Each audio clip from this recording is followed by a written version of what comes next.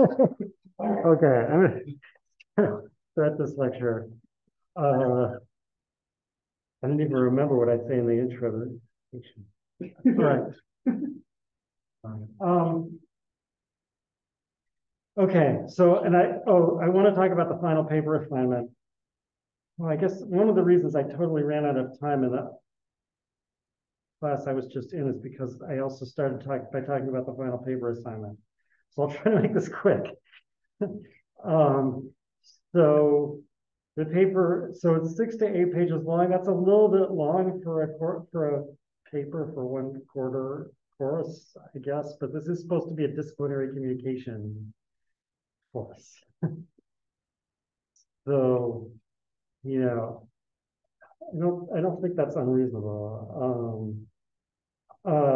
So it's due on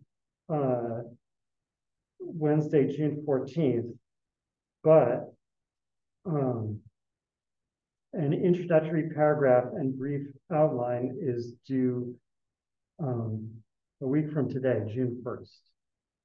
So and you don't have to use that introductory paragraph or follow that outline in the paper, but the idea is that, and this is my feeble attempt to make this a disciplinary communication course, basically. The idea is that you hand that in, and then the TAs are going to set up special meetings where you can get feedback from TAs and fellow students who also show up to the meetings. And so if you do end up going with something along the lines of what you hand in, then hopefully that will be helpful in making the paper better. I used to try to have so this is something I need to talk about, what I used to do and I don't do. All right. Right, so this is quite different than the first two writing assignments. The first two writing assignments are basically like a really structured exercise. This is actually a paper. So you have to come up with an idea of what you want to show and, develop your evidence, whatever. There are these suggested topics. You don't have to write about one of these topics. Usually almost everyone does, but you don't have to. I mean, each of these topics is pretty broad in the sense that they include lots of sub questions and branching, suggestions. That's how you should read those many questions, right? It's not like they write on this topic, answer all the following questions. Those are questions that are supposed to lead into different directions, different ways you could think about it. I'm strongly recommending that you write about at least two of the different people we read. So a comparison paper. I think it's easier to write a good comparison paper than it is to write, right? It's easier to write a good paper about how is Hume different from Locke, or whatever, than it is to write a good paper about what does Hume mean. Yeah. So that's why I'm recommending that. The truth is, I usually do that myself. If you look at those titles of my, right. So, please don't plagiarize. Please don't have ChatGPT write your paper. And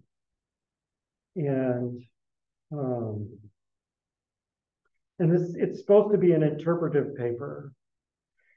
So meaning try to focus on trying to understand what the authors mean. Not, for example, on deciding whether they're right or not, or which one is better.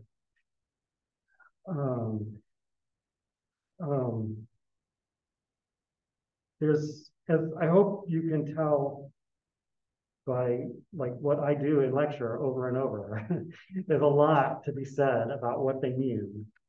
And it's not easy to say. And it's perfectly easy to have an original thesis about that without at all getting into the question of, what's actually true of the world, right? Like, does it really exist? Or yeah.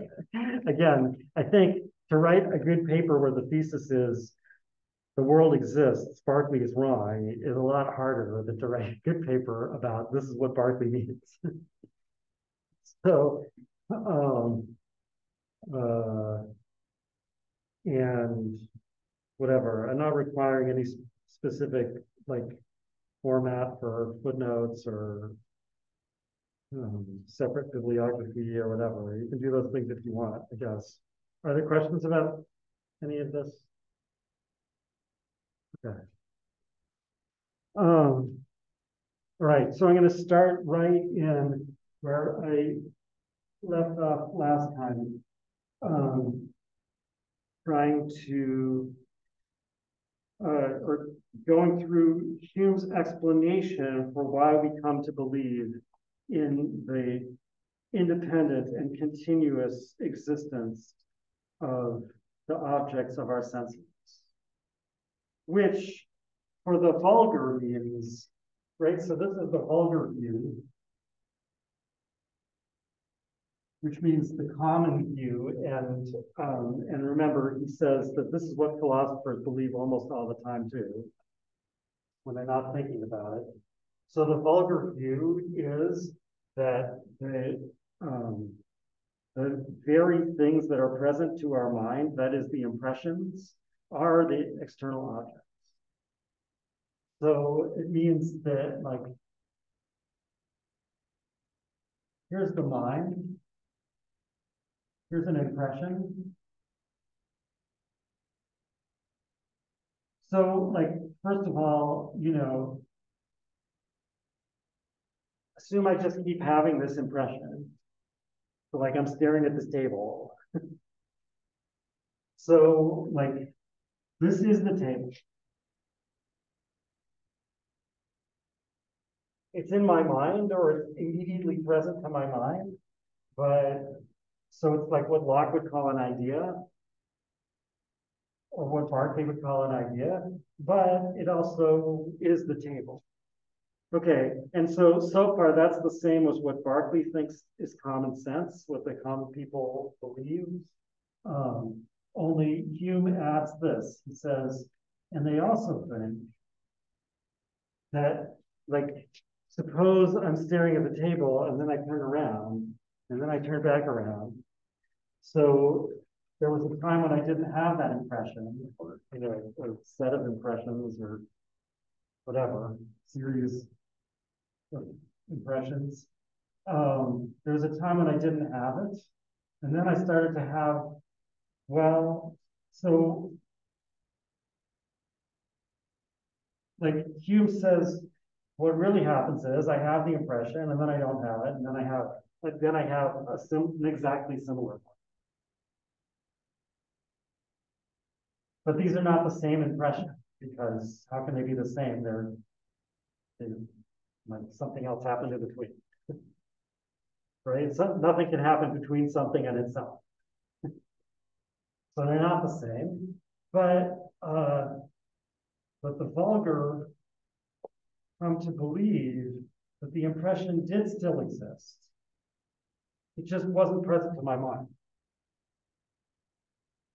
So this is what when the vulgar believe in the independent and continuous existence of the objects of the senses, what that means is they believe that the very impressions that are immediately present to my mind can continue to exist even when they're not present to my mind, and then they can come back.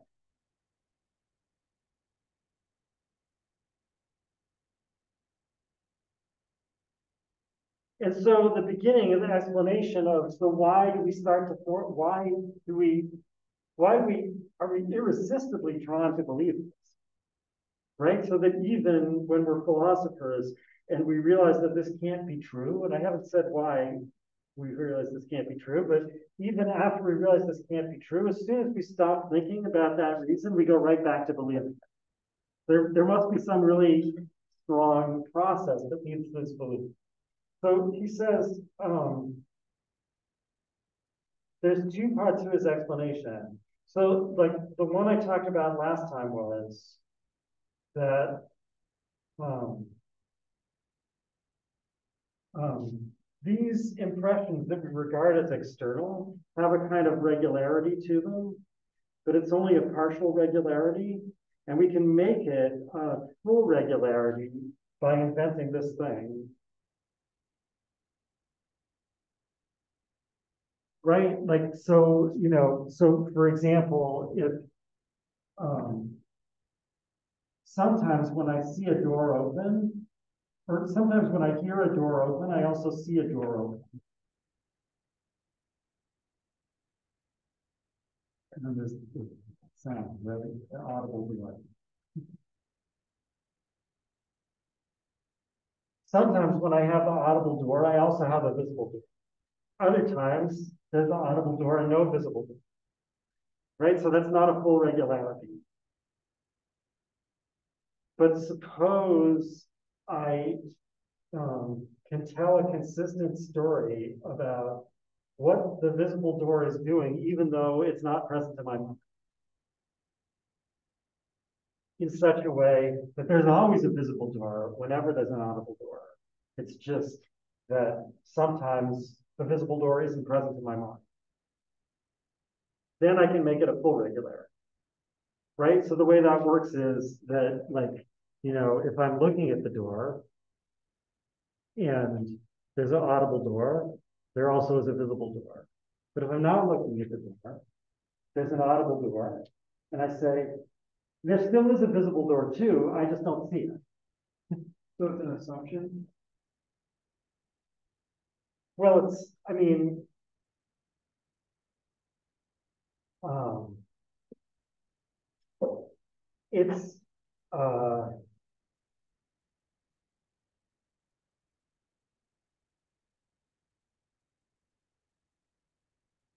it's something I believe that I don't have an argument showing that it's true. So I guess you could call it an assumption, right? But it's not something I consciously assume.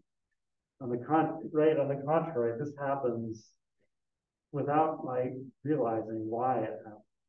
Right? It first happened a long time ago when I was a baby, and I don't remember. Right? So, right. So I come to believe that, or if I can come to believe that there's a visible door sometimes when I don't see it, then these regularities can be made complete.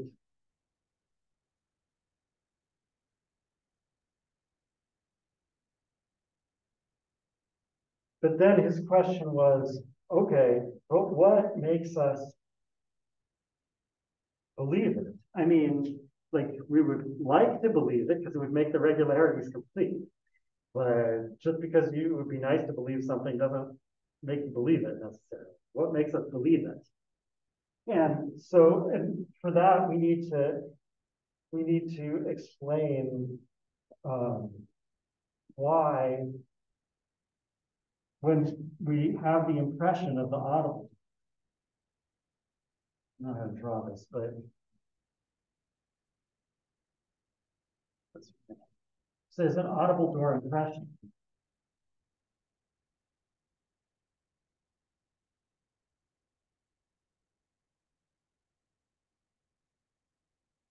And then, like, to explain how we come to believe there's a visible door that we don't see, we have to explain two things. First of all, why do we get a visible door idea? And then second of all, where does the visible door idea get its vivaciousness? Right? So, because if we have this idea and it's vivacious, that means we believe that there's a visible door. Because that's what belief is, according to you. So he says, like, this looks like, it looks almost the same as the beliefs we form based on cause and effect.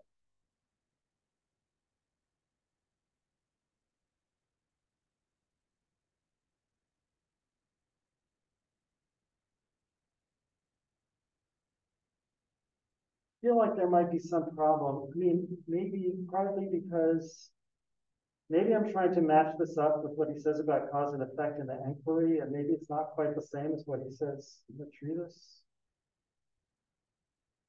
Or maybe he's fixed it up in the inquiry to make it more, I don't know. But in any case, so like this is what he says. He says, in reasoning from cause and effect, we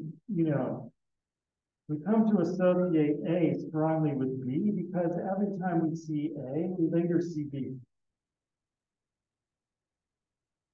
So now we get A.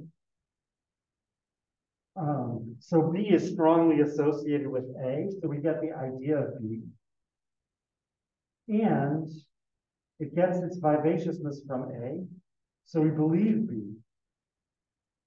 Meaning, although this is, I think, the part that Kant will ask tough questions about, meaning we believe B will happen.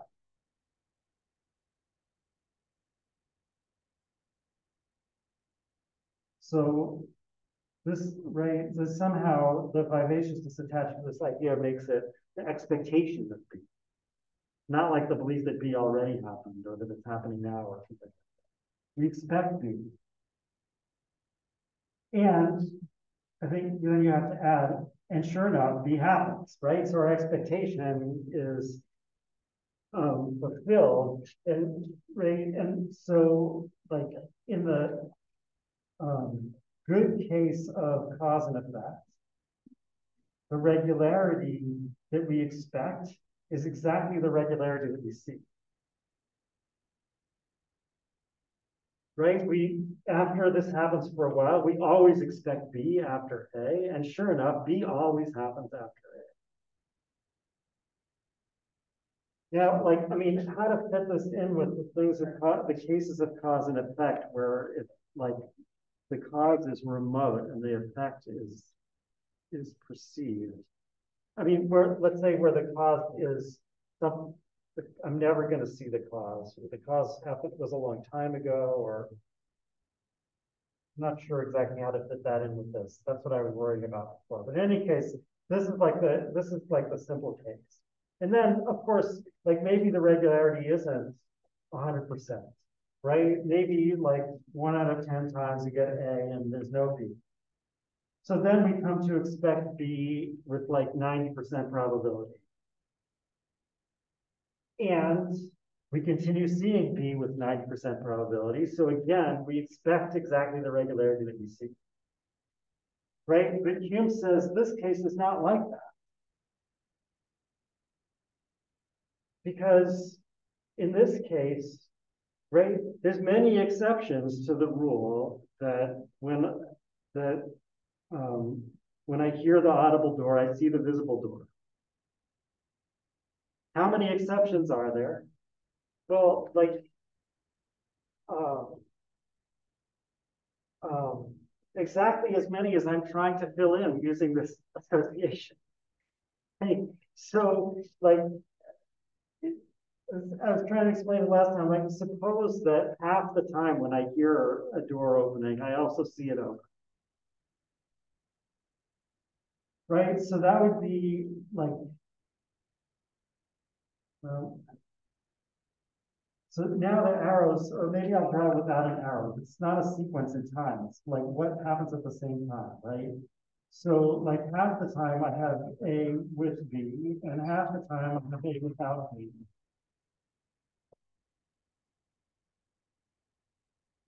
So forth, right? So now I'm supposed to, so like how strongly do I associate B with A? Well, 50%, you would think, right? But now the association is supposed to make me always believe there's B.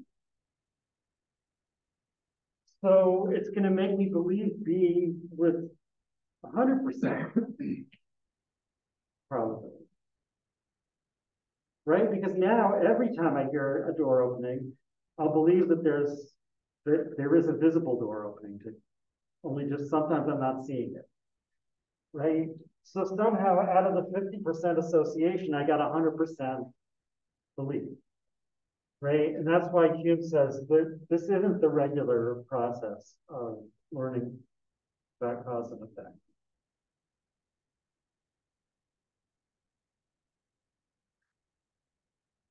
Right, this is on page,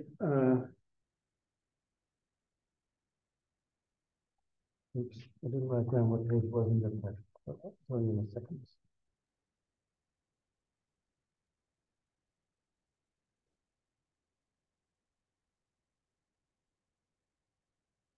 On page 248. Um,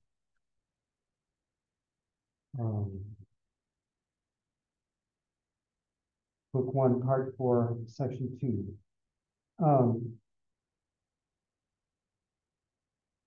It is not only impossible, oops, it is not only impossible that any, I guess, yeah, it's 248, sorry. It is not only impossible that any habit should ever be acquired otherwise than by the regular succession of these perceptions,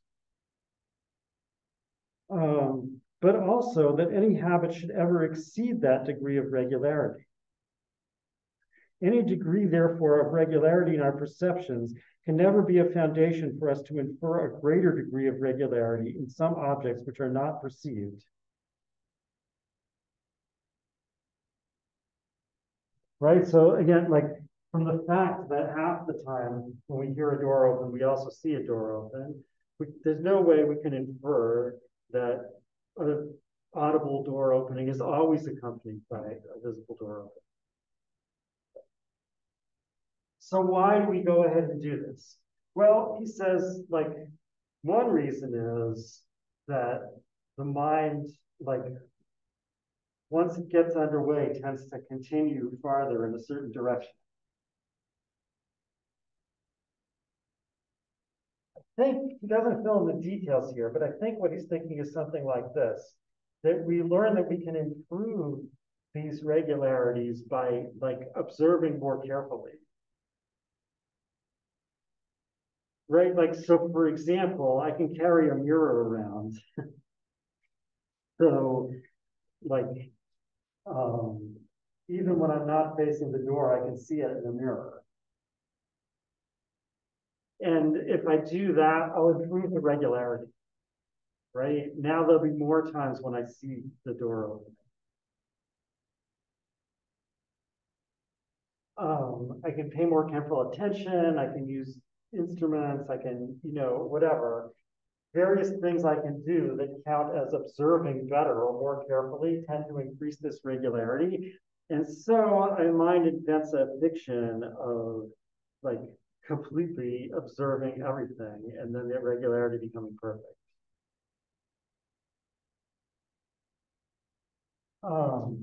As I said, like, most of that is not explicit in Hume, but I'm trying to fill in what it is that, like, what's the direction that we start out going that we end. But he says that's part of the explanation, but he fears that the entire edifice of our belief in the external world is too much to be born just by that one principle.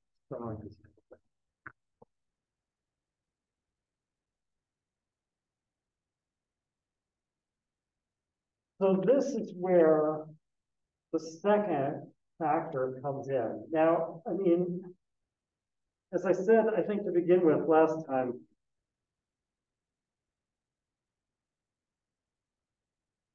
I'm not sure how these two are supposed to go together. The second thing seems like a complete explanation in itself for why we come to believe this.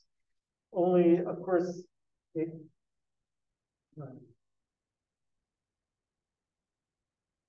can't be because we only form this belief in the case of the impressions that we call external, right? Like, we don't, at least according to Hume, don't come to believe that if I felt angry in the morning, and then in between I didn't feel angry, and then in the evening I feel an exactly similar feeling of anger, we don't come to believe that the anger existed in between and I just wasn't perceiving it. Now, I mean, like maybe we do have a tendency to believe that now. Right? Like post-Freud and whatever, like maybe we do have a tendency to believe that now, but I don't think that goes against Hume's explanation, because I think that would, to the extent that we believe that, it's because, again, we think we can like complete a certain regularity by assuming that, or believing that the anger is there even when we don't perceive it. Anyway, be that as it may, so Hume says we don't believe this about all of our impressions, only about the external impressions. And this is the explanation for why only the external impressions. But the question is, why does this, I guess maybe the way they're supposed to fit together is this. No, I still don't understand. All right, but I'll just start talking about what the other part of the explanation is. The other part of the explanation is that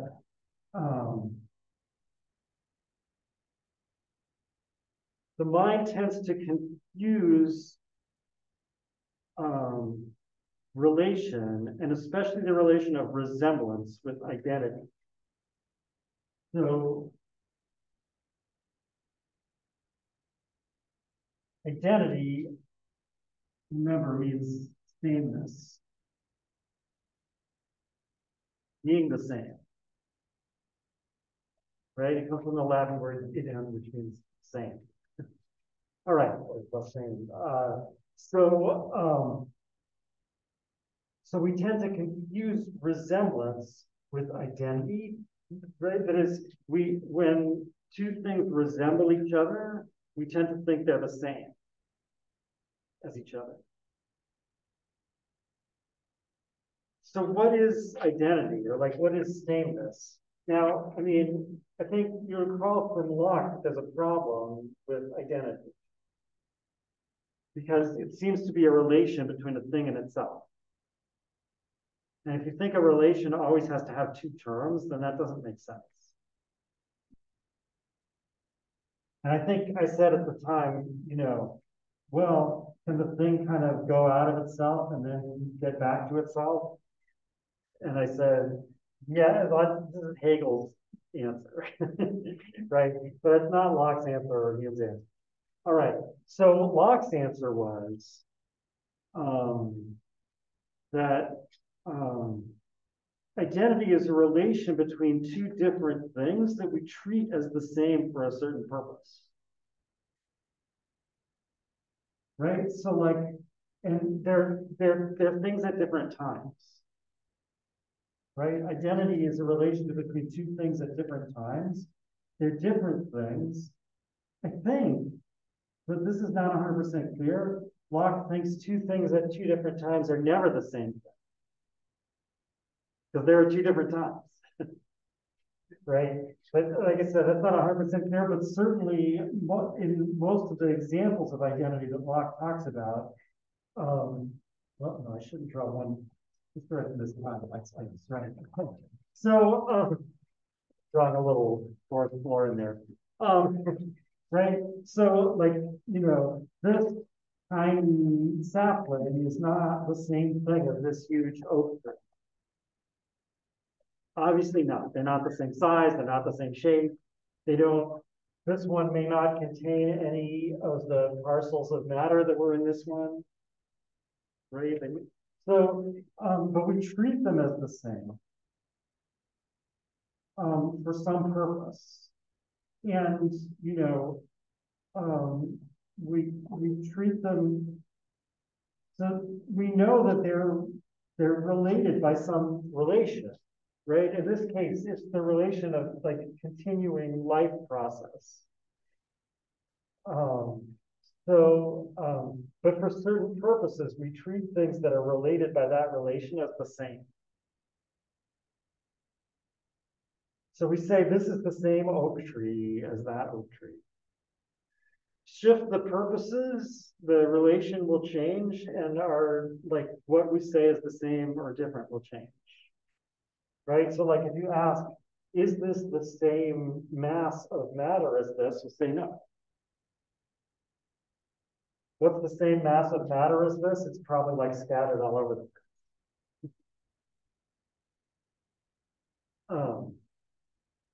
right, so this was Locke's answer. So Locke's answer is basically that, again, the question is like identity seems to be between two different things, but it seems to be a relation between two different things that are the same as each other. And that sounds like a contradiction. And Locke's answer is, it really is two different things. But we treat them as the same as each other for some purpose.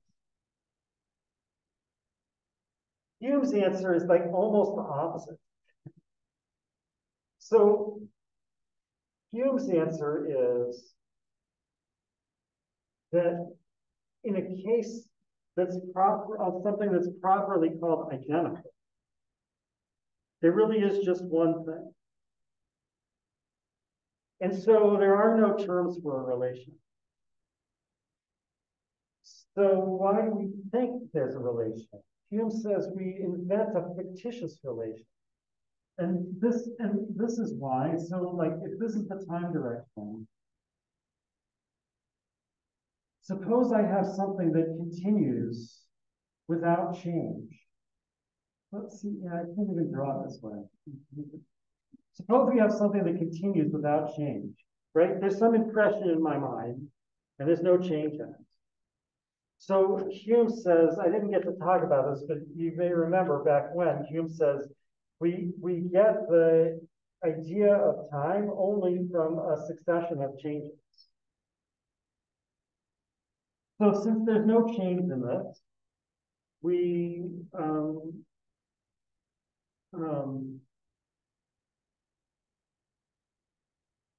there's no impression of time passing.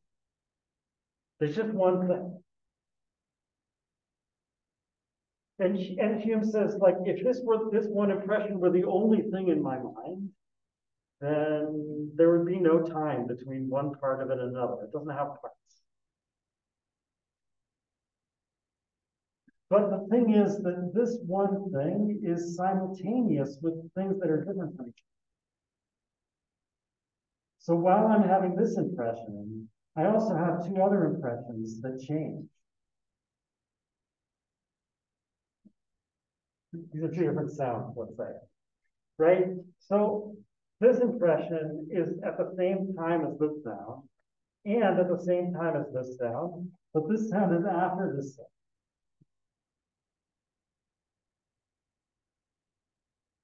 That's why I was saying I can't just draw it on an axis like this, right? Hume is saying that in real life, simultaneity is not transitive, right? Like if A is simultaneous with B and B is simultaneous with C, it doesn't follow that A is simultaneous with C.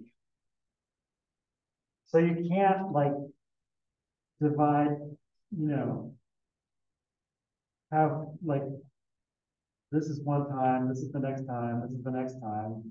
Like times aren't, time doesn't split up that neat way.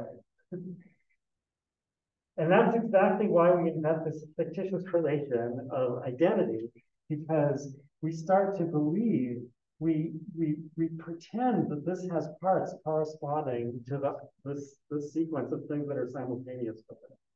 So even though there's only one thing, we pretend that there's two things. The one that's simultaneous with this and the one that's simultaneous with this. And then we invent the fictitious relation of identity between these two fictitious parts. That's what identity strictly speaking is, right? So whereas Locke solved it by saying, really identity is a relationship between different things, and we just treat them as the same, Hume says, really, there's just one thing, it's the same, there's no relation, but we pretend that it has two parts that are related to each other. So that's identity. And then Hume says, we tend to confuse that situation with another situation. Right? So here's the situation of identity. Here's the situation of resemblance. I'm sure this one is very slightly different from this one, right? It resembles it strongly. It might actually, I mean, as we'll see, it might even resemble it exactly. But let's start with this. It resembles it strongly. So, so now there's two different times. There's, there's the time with this and this sound, and there's the time with this and this sound. Um, but the mind's feeling in this case is very similar to its feeling in this case, right? In this case, it went from this to this without having to spend any attention on changes in this because it didn't change. In this case, it went from this to this without having to spend very much attention on the change from this to this because it barely changed.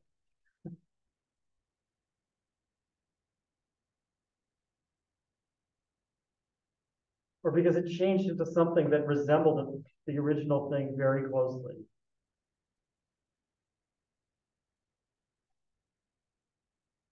So now let's talk about the case where I'm facing the table and I turn around and then I'm facing the table again.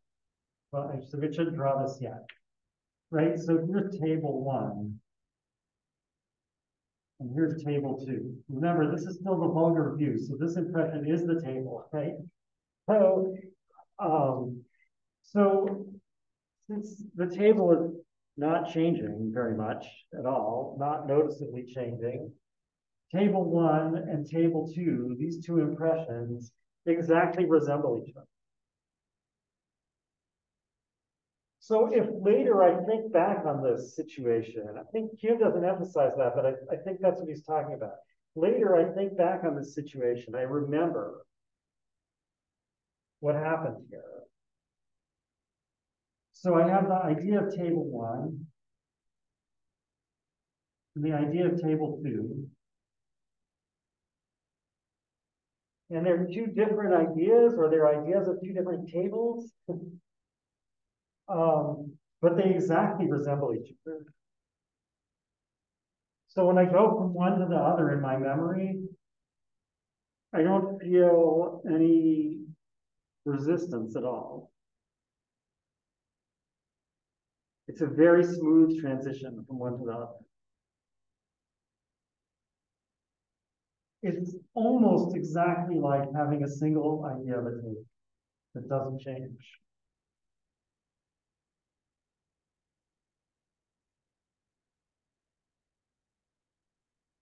And again, this would be a case of identity when we start pretending that this has two different parts. But it really only has one part.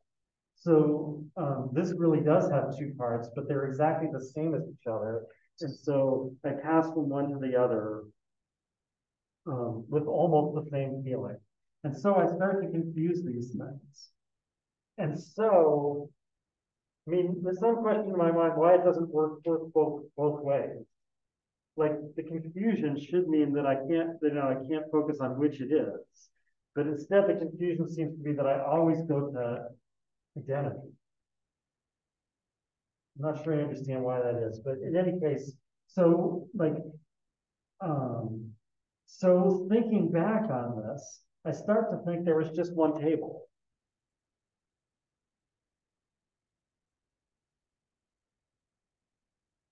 But then, of course, if I pay attention to this gap,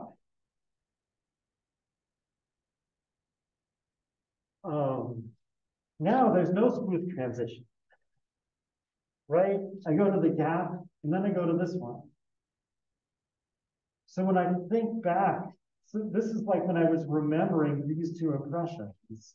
But this is when like now when I'm going through the whole sequence of what happened, now I notice that there was an interruption between. So I'm not tempted to think they're identical.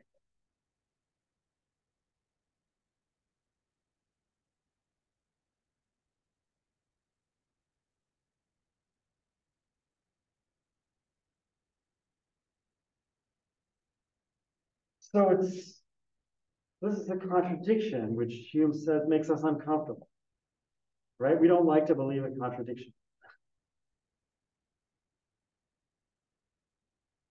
How do we resolve it? Well, we can resolve it by saying it was really just one table, only I didn't see it the whole. So that's where this part comes in.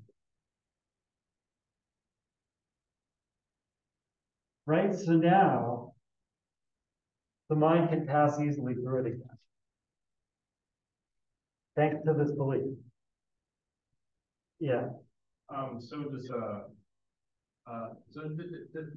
Hume then not think that people's like ideas about their impressions can be wrong? So like if people like if you don't see a difference between like seemingly two different impressions of the same thing, like if you don't if you don't think there's a difference, like effectively there isn't one like that with other things. Well, no, I mean, so like, first of all, most of the time when he talks about this, he says straight out that this is just a mistake, that there really are two different impressions. So he thinks they're wrong, right? But it's, I mean, it's a little complicated because, I mean, at least the way it first happens, it's not so much obviously wrong as groundless. Because according to Hume, as opposed to Berkeley, there's nothing absurd about this, right? So Berkeley would say that this invention of an impression, or what Berkeley would call an idea, that like leaves my mind and comes back, doesn't make any sense because an idea is, or what Hume's calling an impression, is a mode of my mind and it can't exist anywhere else. But Hume says, impressions and ideas are things, and we can't see any necessary connection between them and each other. So a bunch of them happen to occur in certain relation to each other, and that's what I call my mind. But there's no reason they always have to be in that relation. And so it's perfectly consistent to think that the same impression, while remaining the same, its relation to other ideas and impressions changes. Right? And it changes in such a way that at this point it's in my mind, it counts as in my mind, but at this point it's not, and now it is again. Right, so this is what related to what Hume says in this week's reading, that we have no idea of adhesion, right? Like we have no idea of the relationship of a mode or accident to the substance that it supposedly adheres to. All we know is that there's these ideas and impressions. We don't see any reason why one of them couldn't, like, so to speak, go away in some direction from the others and then come back. It's not a contradiction. It's not absurdity. So, like, this is something we can invent. It's something we can believe. And I think the point is, it gets its vivacity from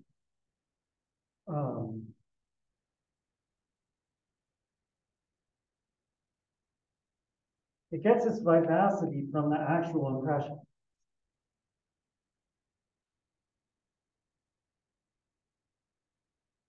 That's where why do we get the idea in the first place? We get the idea in the first place because of this process of, so no, I shouldn't draw the idea there.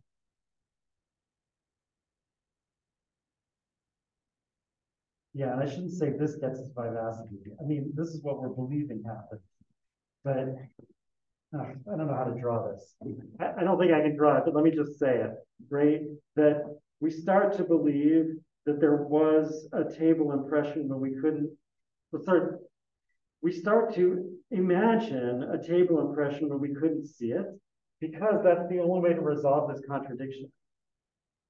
And once we start to imagine it, it draws vivacity from the impressions we did have. And so we start to believe it. Something like that, I think. I don't think Hume says exactly, breaks down where the vivacity comes from. But I think that's the way it works. And like I said, I don't know how to put it together with the other part. Why we don't do this with anger or pain or whatever, according to Hume. because they do resemble each other. So we should come to believe that they're the same, but somehow you also need that extra push from the fact that you're trying to increase the regularity. All right, so that with some defects in my understanding is Hume's explanation of the vulgar, what the vulgar believe and how they come to believe it about the objects of their senses. So, and again, Hume says, not absurd, but he says it's certainly false. How can you tell it's false? Well, so like, remember there's these two things, independent and continuous existence.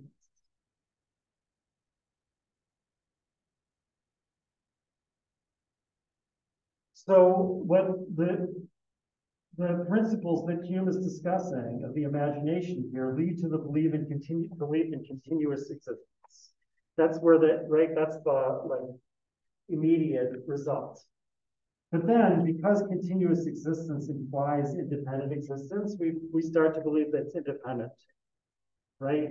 So we believe that ideas in general don't, or impressions in general don't depend on our mind.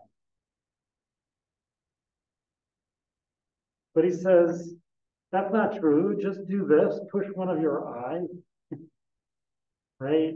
And all of a sudden, instead of one table, that is one table impression, but remember, we're thinking the impression is the table, right? So instead of one table impression, or instead of one table, there are two tables.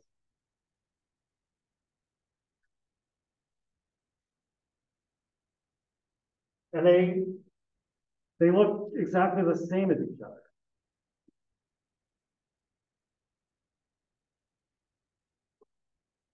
So, according to the vulgar, they're independent existences. They're both tables. Well, okay, I guess I should put it this way. It seems like both of these tables couldn't be independent of my mind.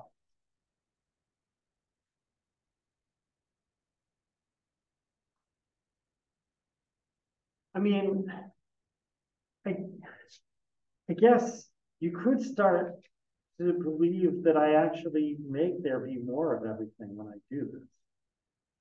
That it's like cause and effect. And so it is independent of my mind, but my mind somehow like sends rays out to it and makes it double or whatever. Hey, because independent of my mind doesn't mean my mind can't do something to it. Right? Like the chalk is independent of my mind, but I can still drop it. So, so you could start to believe something like that. I mean, we certainly don't.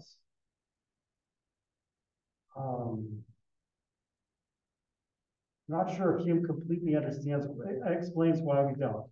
But in any case, we don't believe that, I don't believe that pressing my eyeball actually caused a new table to exist. So of these two tables, one of them, at least, is dependent on my mind. Yeah. So is it basically going back to when you drew like the A and then to the B thing? Yeah. Is that essentially what it is? Like I see this table, and so when I see this table, let's say it's A or whatever, I'm immediately assuming that if there is this table A, then there is this table B. Like is it? Well, no, I don't. I mean, usually when there's one table, right? Tables don't usually like multiply. Yeah. Right. It only happens. This is I mean, I think it's like somewhere in here is Hume's answer to the question I was raising. Like, why don't we believe that this actually causes another table to, right? Like, I mean, it would go against our usual experience of cause and effect.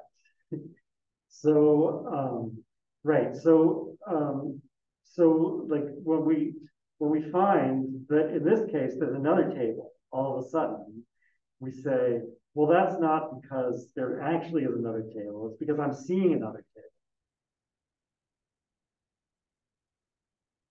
Right? I'm seeing a table that isn't really there in addition to the table that is there. But then Hume says, wait, which one? Which one is the real one? And which one is the one that you're just seeing because you're pressing your eye? And they look exactly the same as each other. So, if from like, if like effects are due to like causes, right? That is, if we use our usual method of reasoning from cause and effect, then we should conclude that if one of these is dependent on my mind, so is the other. And that's just an example. He gives a lot of examples, right, of how things look different colors from different points of view, or how things seem to change their size when you change your distance from them, and right, all these things and like they're not like weird esoteric examples, right? Which is exactly why he says even the slightest amount of philosophical reflection is enough to show you that this theory, although not absurd, is definitely false. It's not true that our impressions have an independent existence, and therefore it's not true that they have a continuous existence. So,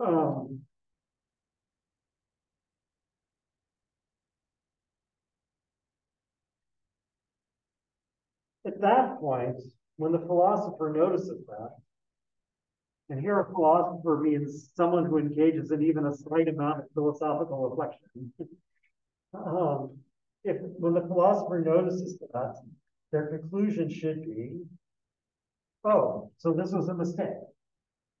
There's nothing in this picture has an independent existence, and therefore nothing has a continuous existence. Right, so they should conclude, they should move to Berkeley's, well, something like Berkeley's view, anyway. Without the part about spirits, maybe. Anyway, they should move to something like Berkeley's view, right? When I turn around, there's something present in my mind, call it a table or an impression, whatever you want. I turn around, there's no such thing. I turn back around, there's another one. That's what they should conclude. But Hume says the force that's making us believe in a continuous existence is so strong that instead they say, oh yeah, this doesn't have a continuous existence, but something else has a continuous existence. Right? And now they say, this is a table impression. This is an impression of a table. And so is this. And this is the table. So they agree with the vulgar that the table has a continuous and independent existence. But now, in order to avoid the obvious falseness of the vulgar's theory, they say that table is different from my table impression. And my table impressions represent it, and it causes that. Right? And now we're in Locke's picture, basically. Hume says, this is how we get to it. We get to it by first, like kind of unconsciously, automatically adopting the vulgar view. Then when we start to do philosophy, noticing that the vulgar view can't be right. But then rather than responding justly, which would lead us to the true philosophy, instead we like try to keep the fiction going by in this case doubling every table. Right? So now every table in addition has a double existence, table impression and table itself, idea and object.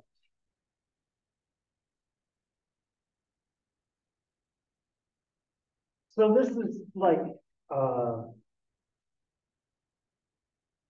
not a good reason to believe something. right? Like Hume says, the only force that the philosophical view, all the philosophical views force comes from the vulgar view. If we didn't first have the vulgar view, we would never invent another table outside our mind that our impressions represent. We only do that because we followed the vulgar view until we realized it was false. So since we only believed the vulgar view in the first place because of this confusion between identity and resemblance,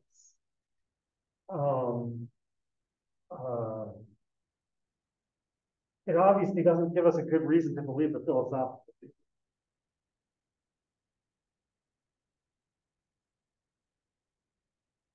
So right there you have skepticism about our senses, right? Although again, it's not actually the senses, but the imagination that are involved in doing this. But skepticism about what we ordinarily think of as the things we know by way of our senses, right? Like what Locke calls sensitive knowledge. You know, I know there's a table there because I see it. And by that I mean, if I'm a philosopher, I know that in addition to my table impression, there's an object of my impression out there, and that's the table. So, and we've just said there's no good reason to believe that. So it's skepticism. At this point, Hume says, this is where Hume says, wow, I don't know. Maybe you shouldn't believe there's a table. But he says, but you will again, don't worry. Right? And as I pointed out, sure enough, Hume himself, in other parts of the book, when he's not discussing this issue, goes straight back to the philosophical view. Or to something like the philosophical view, anyway. I guess it's not the same because the primary secondary quality distinction doesn't last. So there's some result of this somehow, right? That, I mean, he thinks that our colored ideas represent colored objects.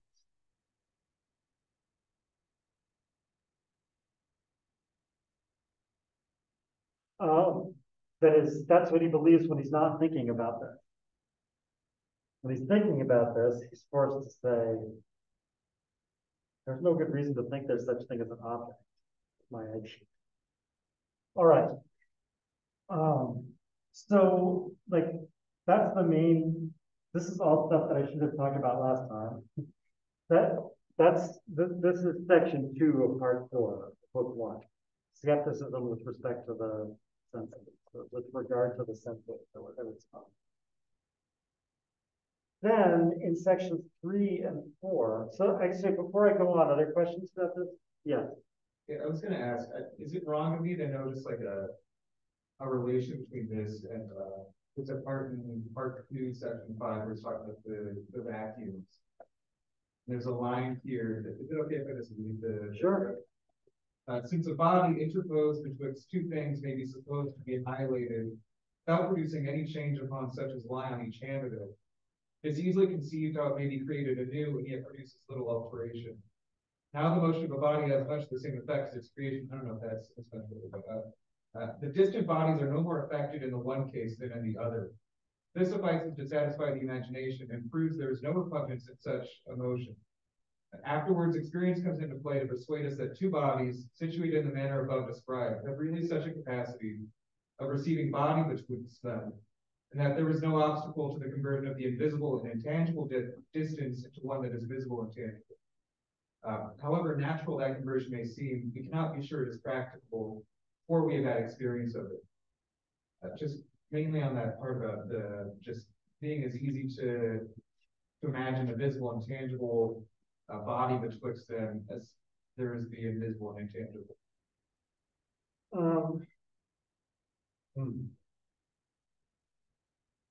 So it's not the same thing, but I think right, it's not the same thing because this direction is time, not space, right? So but is it related? Yeah, I guess. In the sense that,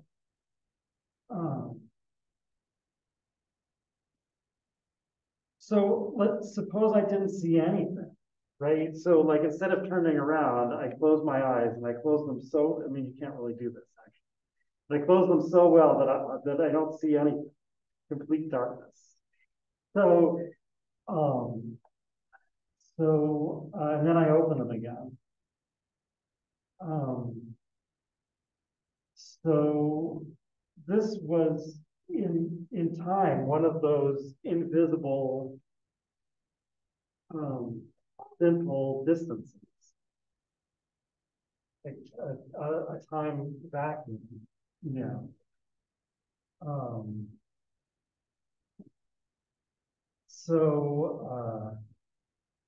And yet I can imagine a table, you know, can imagine a table continuing through there. Now, I mean, I don't know, like,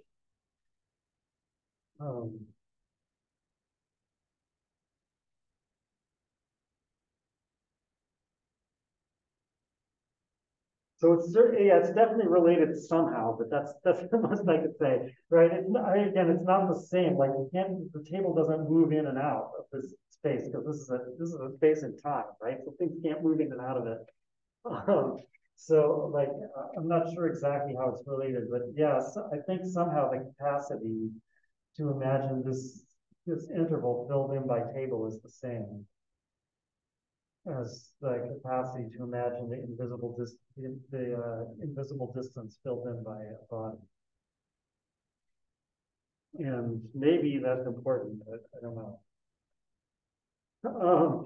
Okay. Right. Are there other questions about this? Because otherwise, I'm going to talk about the ancient philosophy and the modern philosophy.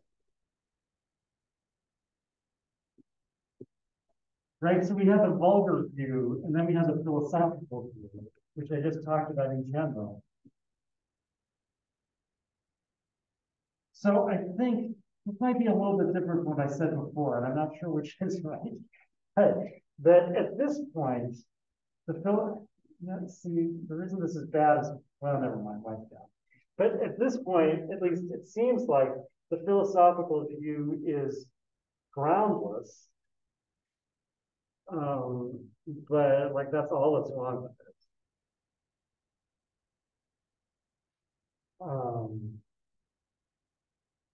But then he goes on to discuss the two versions of it. But now, I guess, I mean, he doesn't claim these are the only two possible versions of it.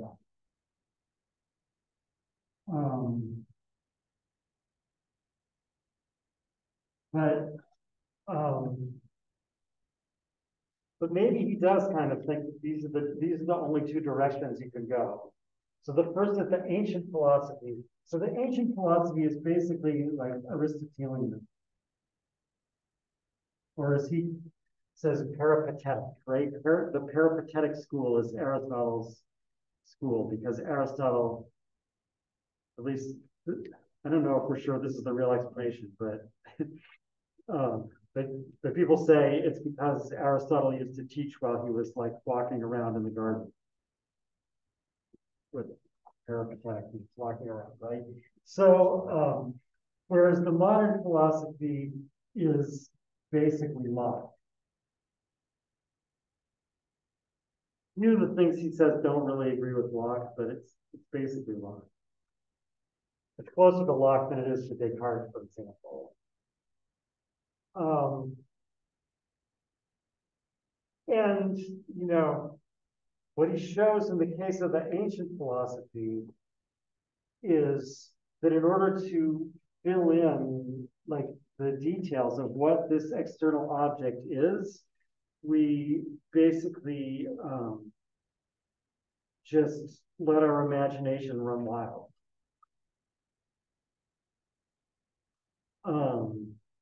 So like he compares the ancient philosophy to dreaming,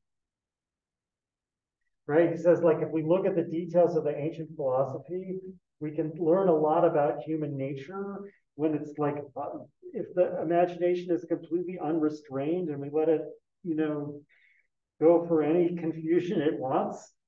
We'll learn a lot about human nature, just as, according to certain moralists, you can learn a lot about your character by observing what you do in a dream. Right? Because like in a dream, I don't know, is this really true? But anyway, they say in a dream, you act without any restraint. So you can see like what your true character is. Similarly, Hume says, like in this kind of ancient philosophy dream, you can see what the human imagination would do if it was completely uncontrolled. But of course, that means that like whatever beliefs come up here are delusions. Right? I mean, so like it's not just that there's no ground for believing them, but that we got to these beliefs by specifically the process of like dreaming and self-delusion. um,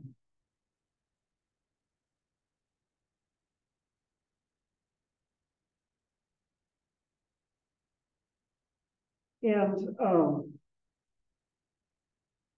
whereas in the case of the mock, so this is like, this turns out to be a dream. This turns out to be incoherent, self-contradictory.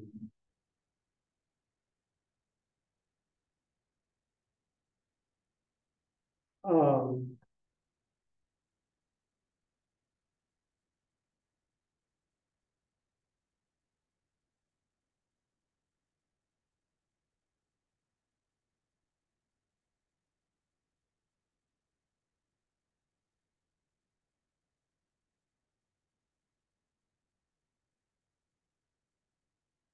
let's talk about this for a minute.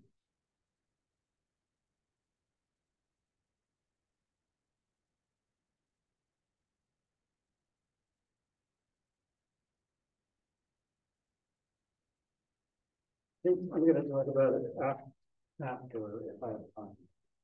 What I want to talk, what I'm trying to decide whether to talk about is the advantages of moderate skepticism as opposed to dogmatism, according to Hume, and what that means.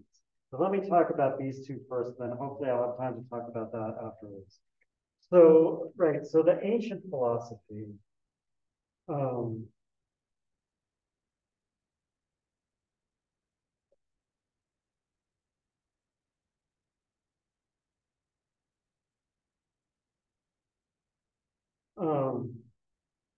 not going to go into too much. I mean, we haven't discussed like Aristotelian metaphysics very much in this course. So, and Hume is dealing with a kind of weird version of it. I'm not sure like exactly where his terminology comes from. It's a little bit non-standard, but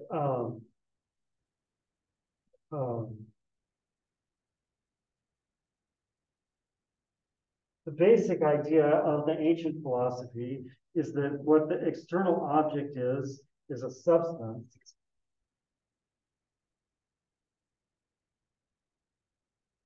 The substance is composed of matter and substantial form.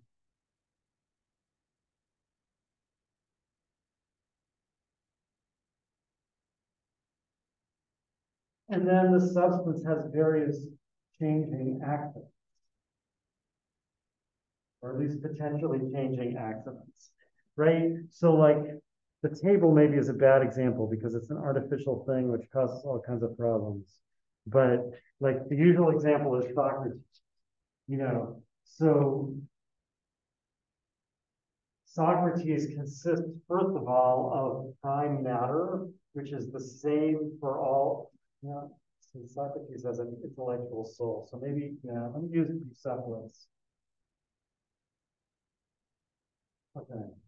This is Bucephalus, Alexander the Great's horse. That means cow head. Apparently he had a mark on his head that looked like a cow or something like that. No. Anyway, this is Bucephalus.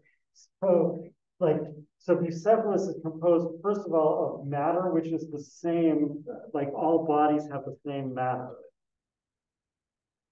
And second of all, of a form, and the form is the form of the species horse.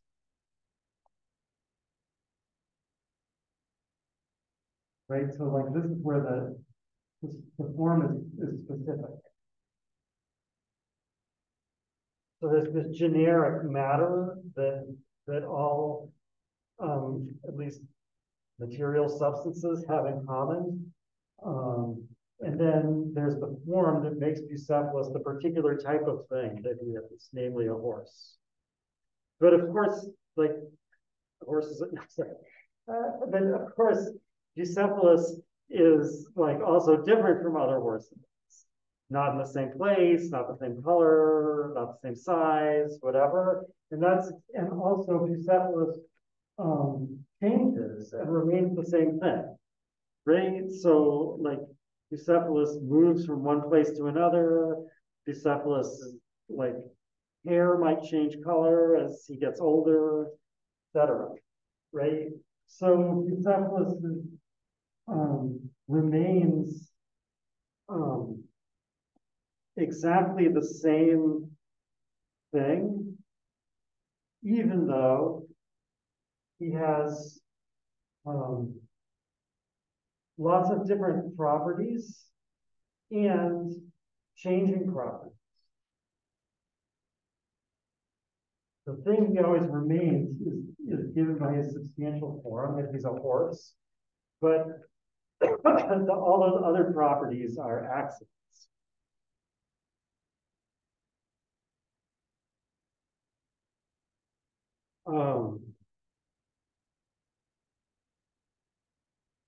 So like what I've just basically talked about is kind of the two roles of substance in Aristotelian philosophy. It's first of all like the subject of predication.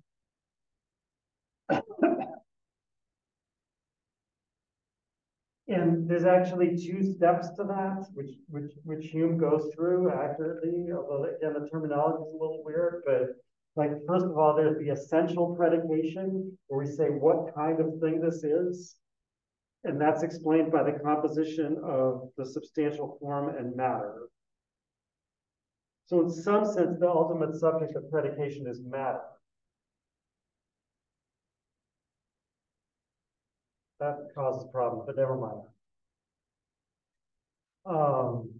But then like everything else, every kind of like additional property something has that isn't essential to it is predicated of the substance, right? So like what is big? Bucephalus is big. That is, this horse is big, you know. What is Bucephalus? I saw a picture, ancient picture of Bucephalus where he was brown, but the accounts say he was black, so I don't know. But anyway, Bucephalus is black. So like, what is black? This horse is black, predicated of the substance. Subject of predication, and it's also the substrate of change.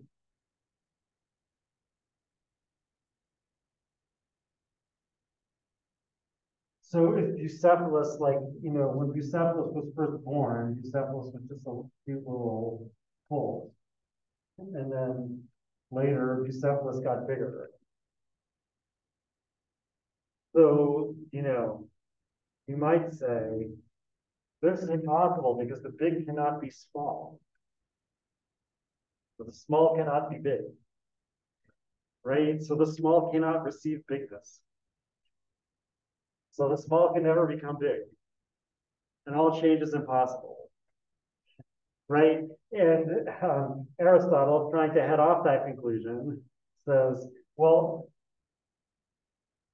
no, that the substance that was small can receive bigness. Right? It's by having that distinction between the substance and the accidents that we're able to avoid the paradox. It's not the smallness itself that receives bigness. That's impossible.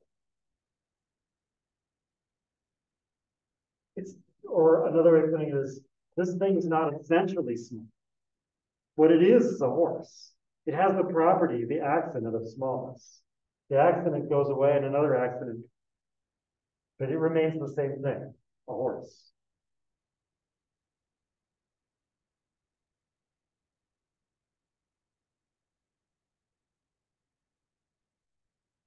So Hume says that, like, both of these things, and he explains some other stuff about Aristotelian philosophy, which I won't get into, but I think this is the important part. He says both of these things arise from an irregular or like delusional, like mad version of the principle that makes us believe in the existence of external objects in the first place.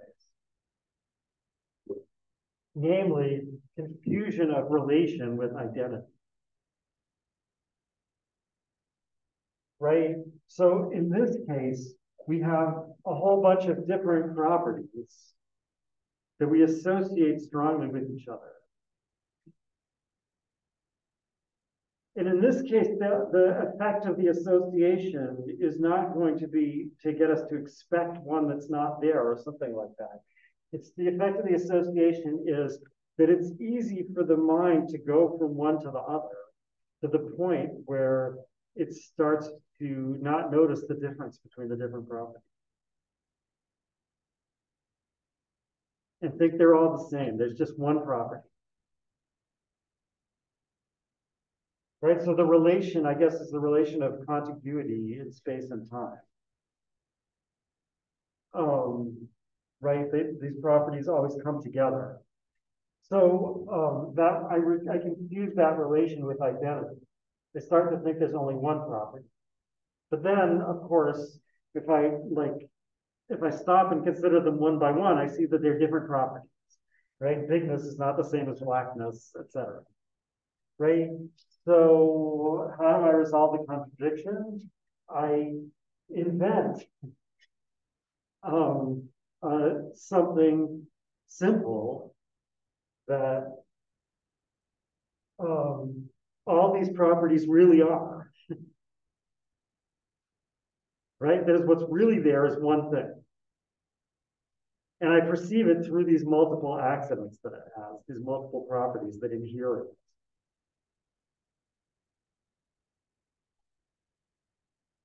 So it's just like what gave rise to the modern philosophy in the first place. You know, there was two things that I wanted to regard as both the same and different. So I just like split them up, kept the old one different, and invented a new one that's the same.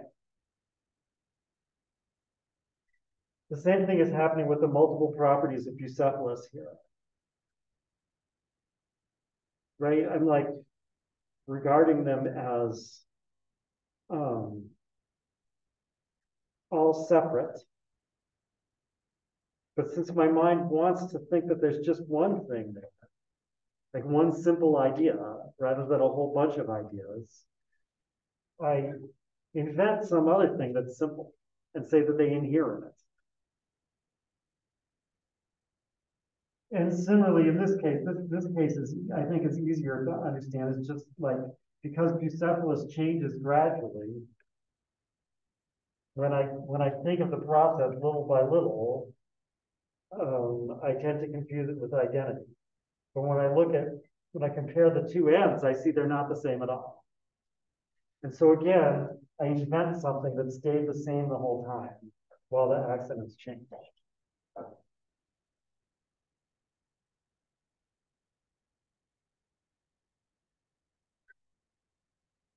So that's basically, Hume said, that's the source of Aristotelian metaphysics. It's nothing but letting your imagination invent whatever fantasies it wants. And if you say, well, you know, Hume,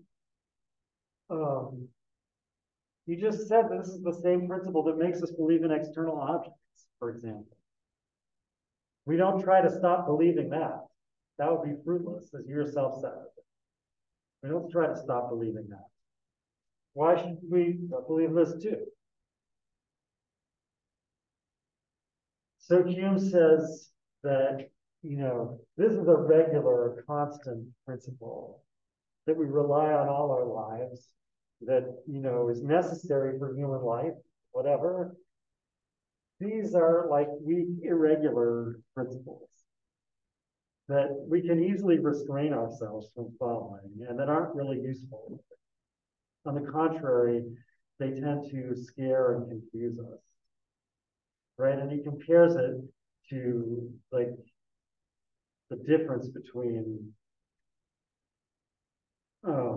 when I hear a voice in the dark, believing that there's someone there, like speaking, versus being in the dark and believing that there are demons. Right? He says one is that the first case is that regular, constant principle of the imagination. And even though it's leading us astray, basically, still we know when we stop and do this philosophical analysis that it's somehow leading us astray. As soon as we stop thinking about that, we have to rely on it again. Whereas the other thing about the demons, you don't have to believe that. Try not to. Right? So that, so therefore ancient philosophy, all right, that's the moral. Now, what about the modern philosophy?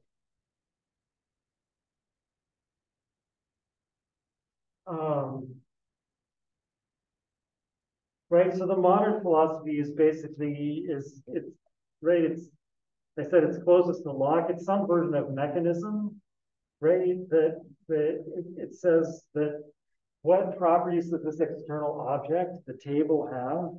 It has primary qualities, right? Size, extension, extension, size, figure, motion, and solidity.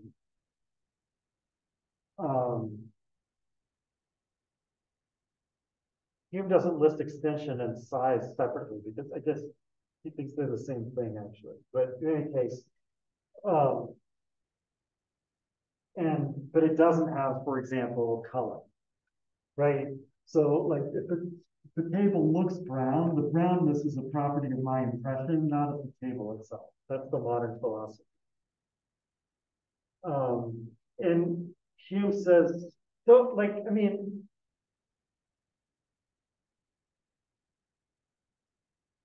it's a little bit of a weirdness about this. But it doesn't really produce a transition between the ancient and the modern philosophy.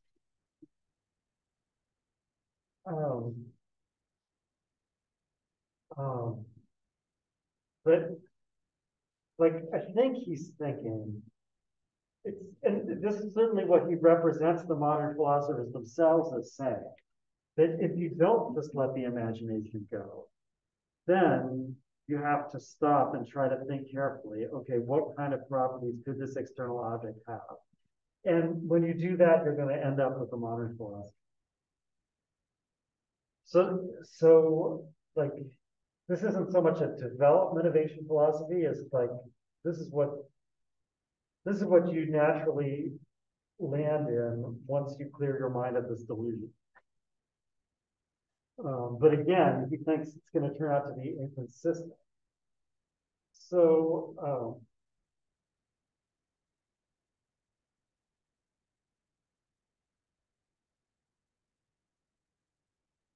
it starts on, this is the way Hume understands it.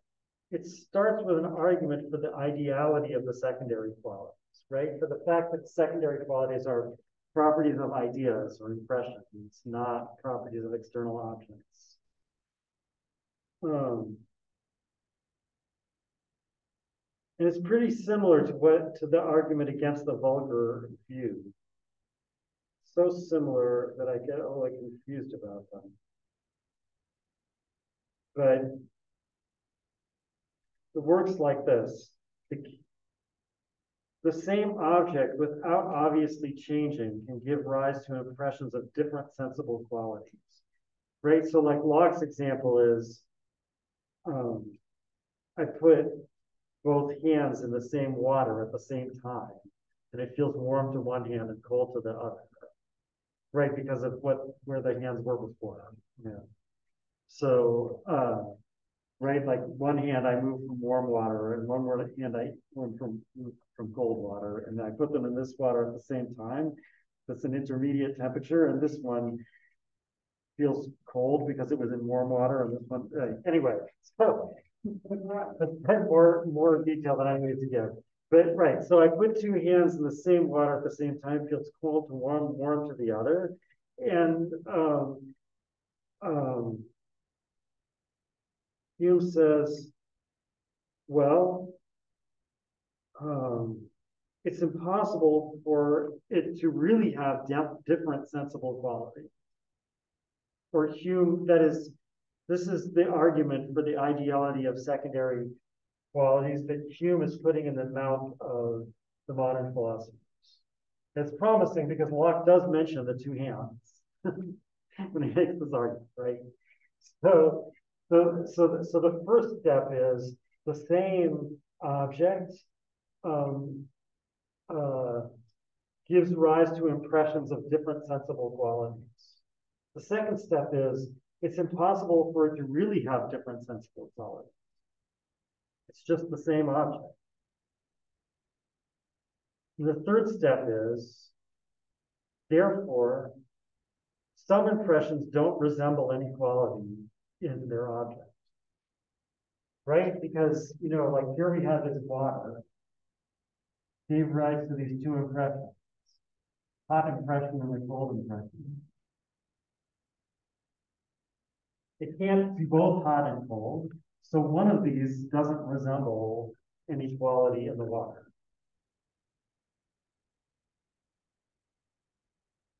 At most, one of them resembles it, right? So like the hot one could resemble it if the water really is hot. Or the cold one could resemble it if the water really is cold, but they can't both represent it. So there are some impressions that can't both resemble it. So there are some impressions that don't resemble their object. And then the fourth step, again, from like effects, we presume like causes. That's on page 276. From like effects, we presume like causes. What respect to these like? They're both impressions that we got when we put our hands in the water.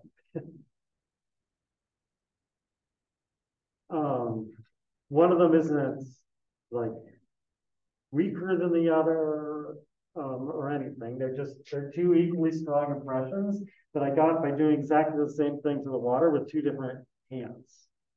So these are like effects. And for like effects, we presume like causes.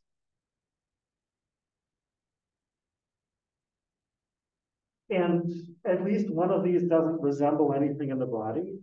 Therefore, no impressions resemble anything in the body. No impressions of hot and cold, obviously.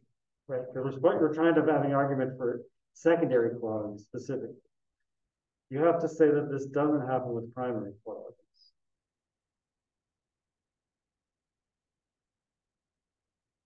Right? Like Berkeley, responding to the same type of example, said that happens with primary qualities too. That the same thing can look square from one place and round from another. And then I said, well, but Locke is probably thinking about tangible primary qualities. Hume doesn't bring up that objection. I think he doesn't have to get into that.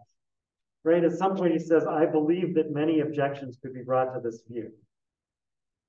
So he's not going to go into all the possible objections to this view because there's one that he thinks is completely decisive and shows that it couldn't possibly be true because it's not self-consistent. So he takes this argument to be good. He doesn't raise the question of whether you can make the same argument about the primary qualities So he leaves the modern philosophers that is locked with the view that the external object has primary qualities, that is, has qualities that resemble our ideas of primary qualities, or that it resembles our ideas with respect to primary qualities and not with respect to secondary qualities, right? So our ideas of bodies have size and shape and motion and whatever, and the objects of our ideas resemble them in those respects, although they're not exactly the same necessarily, but they resemble them in those respects. This is the same thing you remember from book 2, right? Where he said that like the grain of sand resembles our, right. So, but now we're saying with the modern philosophers, that's only with respect to the primary qualities. On the other hand, our ideas also have a color, but there's nothing that resembles that in the external object.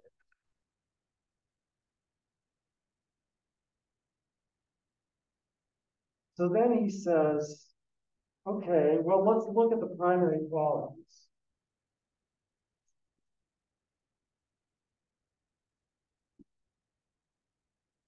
So first of all, we have, well, first of all, we have emotion.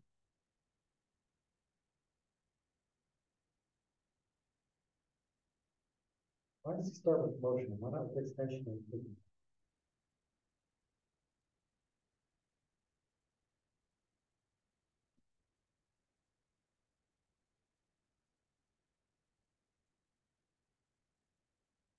That is the way it starts. All right. So, so motion, first of all, it says, it's clear that motion is not conceivable without something moved. Why is that clear? So, like, isn't that an example of a necessary connection between ideas?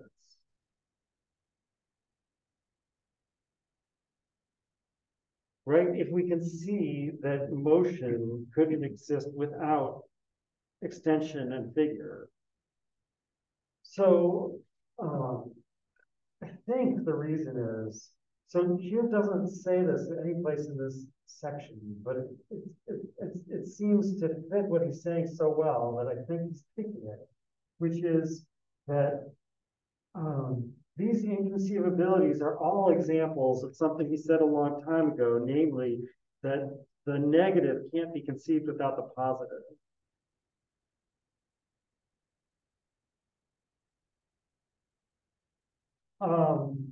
So that is, there has to be something specific that it's not.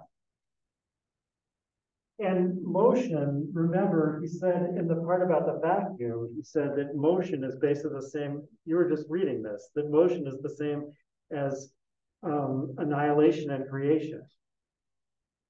Right? So what motion basically means is that this thing is not where it was, but somewhere else. And there has to be something that it's not. Right? That is, the concept of annihilation makes no sense without the concept of something that's annihilated. And since motion basically involves annihilation, the same thing is true of motion. So it's not really like a separate idea that we see necessarily goes with some others. It's just the general fact that negation is only makes sense as negation of something.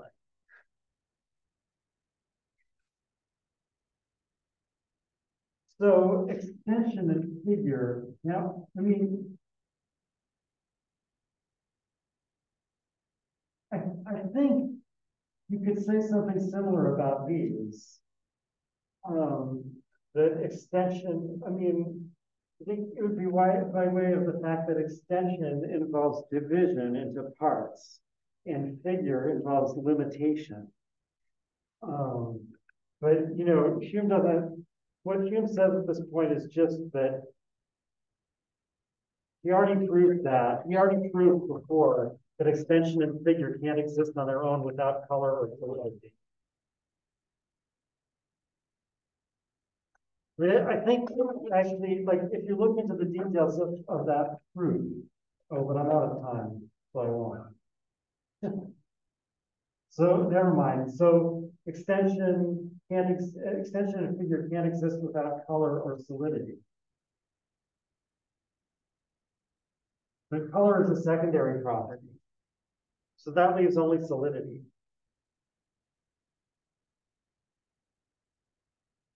So it turns out that the one idea the one property that we need to understand how external things can have, absolutely, so to speak, is solidity. But then he asks, well, what is solidity? Well, solidity means that Hume says that this body can't get into the space that's taken up by that body. Right? That was Locke's definition of solidity. But what can't get into what?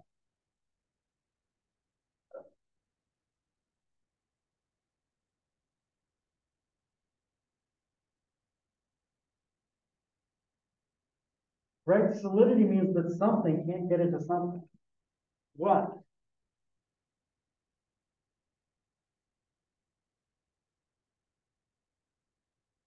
Not just extension and figure, because extension and figure can't exist on their own. But not solidity, because we're trying to explain what solidity is. That would be a circle. So he says, well, it could be color. Right? So solidity would mean that this color can't penetrate into this color. The color is a secondary color. So there's nothing there's nothing we can conceive an external object as being. These properties only make sense if we assume some other property, right? Like something has to be moving, something has to be extended and shaped, something has to be solid.